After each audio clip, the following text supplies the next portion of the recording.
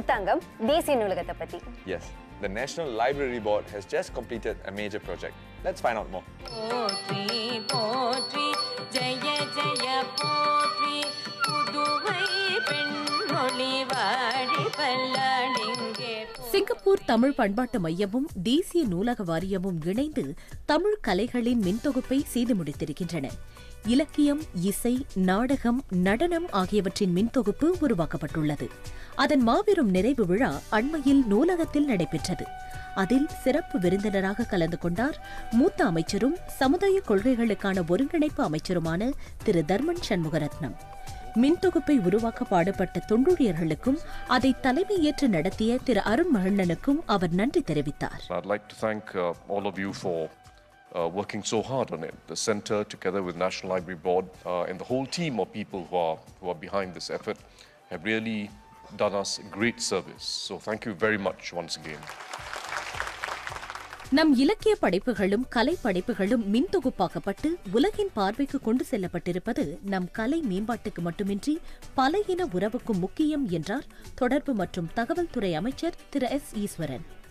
இதுபோன்ற முயற்சிகள் ஒரு பக்கம் நம் கலாச்சாரத்தை மேம்படுத்துகின்றன, அதை வலுப்படுத்துகின்றன, அடுத்த தலைமுறைக்கு அதை தெரிவிக்கின்றன புதுமையான வழிகளில்.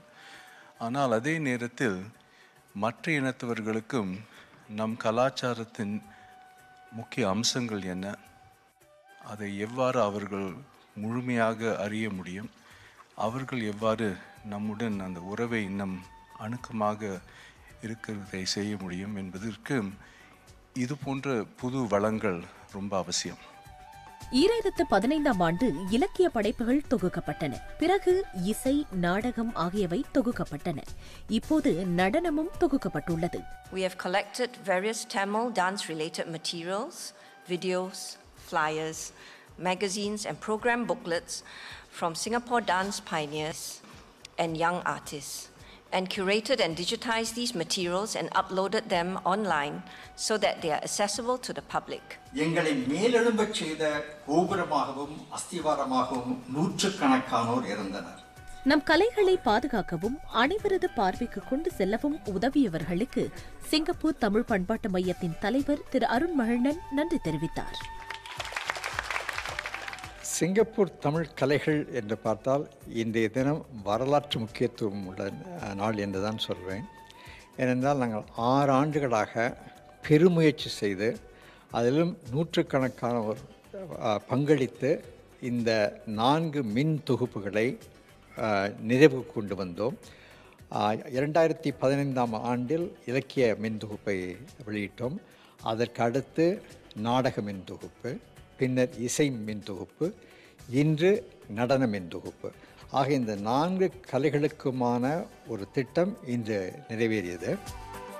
நெடுங்காலமாக கலைத்துறையில் ஈடுபட்டு வருபவர்களும் இந்த கலை தொகுப்பு முயற்சியில் கை கொடுத்தவர்களும் முயற்சியை பாராட்டினர். தமது கணவர் திரு கே. பி. பாஸ்கர் 1952இல் சிங்கப்பூருக்கு வந்தது முதல் உள்ள கலை பொக்கிஷங்களை தந்து உதவிய திருமதி சாந்தா பாஸ்கர் இப்படி சொல்கிறார்.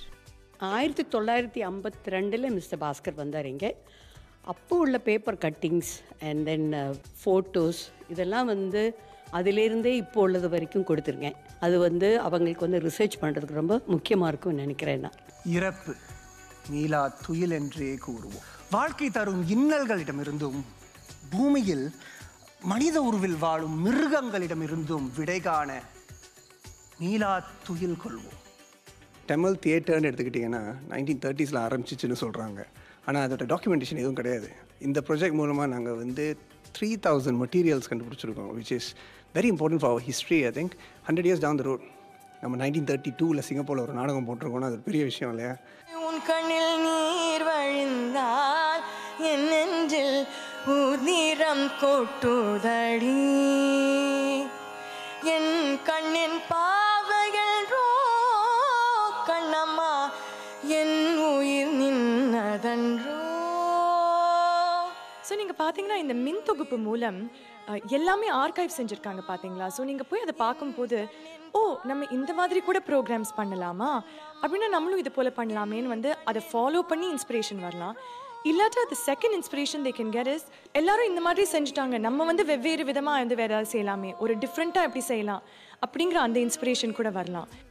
கலைகளின் மின் தொகுப்போடு சிங்கப்பூர் தமிழ் பண்பாட்டை பற்றிய ஒரு புதிய இணையவாசலும் சிங்கப்பூர் தமிழ் பண்பாடு வேர்களும் வழித்தடங்களும் என்ற பெயரில் தொடங்கப்பட்டது. இந்த மின் தளத்தில் ஒரு முக்கியமான விஷயம் என்னவென்றால், இது வந்து இந்த ஆங்கிலத்தில் விக்கிபீடியா என்று சொல்கின்றோமே, அதை ஒட்டி இதை அமைத்திருக்கின்றோம். இது வந்து மின் தளத்தில் இருப்பதால் யார் வேண்டுமானாலும் எங்கே இருந்து வேண்டுமானாலும் பார்ப்பது என்பது ஒன்று. மேலும் அவர்கள் அதில் புதிய செய்திகளை சேர்க்க விரும்பினால் ஒரு மின்னஞ்சல் அனுப்ப வேண்டியது ஒன்றுதான். நாங்கள் உடனடியாக அதை கவனித்து சேர்க்க முடியும் என்றால் சேர்த்து விடுவோம். கலைகளின் தொகுப்பும் மின்தள வெளியீடும் நமக்கு நம்பிக்கை அளிக்கக்கூடிய நல்ல முயற்சிகள் என்று குறிப்பிட்டார் நிகழ்ச்சியில் நெறியாளராக பணியாற்றிய திரு வடிவழகன். சிங்கை தமிழ் கலாச்சாரத்தை உலகமெங்கும் கொண்டு போகும் இந்த இணையதளம் என்று சொன்னால் அது மிகையாகாது. எல்லாருடைய ஆதரவும் இருந்தால் இது மேன்மேலும் வளரும் என்று நம்பிக்கை கொள்ளலாம். இந்த மாபெரும் முயற்சிகளுக்கு நம்முடைய ஆதரவை தெரிவிப்போம். நம்மால் முடிந்த உதவிகளை கட்டாயம் செய்வோம். The team behind the endeavour deserves a round of applause. They have done a huge favour for our next generation of Tamil artists. ஆமா தவா, இது ஒரு சாதாரண முயற்சி இல்ல, ஒரு பிரம்மாண்டமான முயற்சி. நம்ம சிங்கை தமிழ் கலைஞர்களுக்கு நிச்சயமா இது ஒரு வரப்பிரசாதமா அமையும்.